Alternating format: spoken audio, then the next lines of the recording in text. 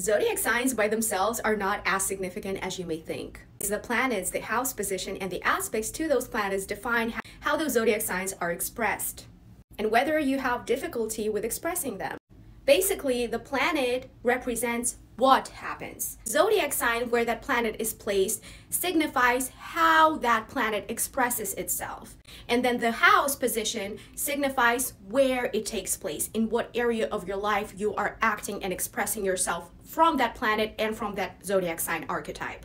You can't just judge a person by their sun sign and just by the moon sign. You should look at the position of the houses and the other planets in that zodiac sign, okay? And interpret them together. I love the zodiac memes and I create them a lot, but it's just a general representation of the zodiac archetype. Therefore, I want to show you guys how you should read your chart by using the example of my own birth chart. Now, let's take my Cancer in the midheaven as an example.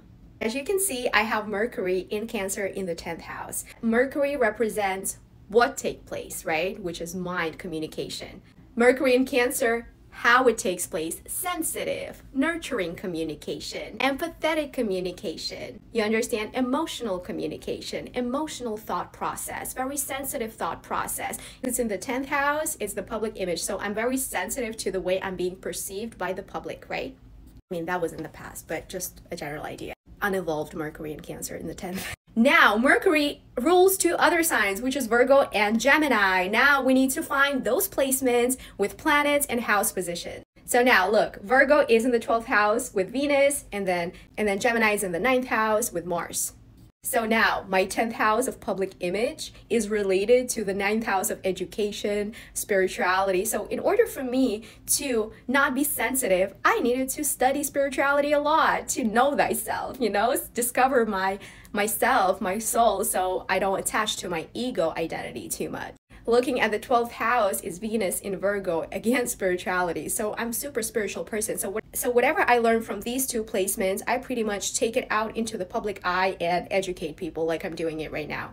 And this is how you should interpret your chart, because you're not just one placement. You may have one placement, but it's connected to 3, 4 other houses, okay? I hope it makes sense, guys, because yeah, I just saw a lot of people are a little bit confused in regards to how to read their charts. But if you want to dive in deeper into astrology, I do have some articles because like I said, right, I have a lot of passion in astrology, spirituality, numerology, and writing, which is Virgo and Gemini stuff, right? Communication, writing, mental. And I write those articles for free because this is my passion. So go ahead and click in my bio, download those articles. I have 12 zodiac signs explaining every little detail about zodiac sign, okay? And I have the houses, the table with houses, and the planets. So go ahead and check those out.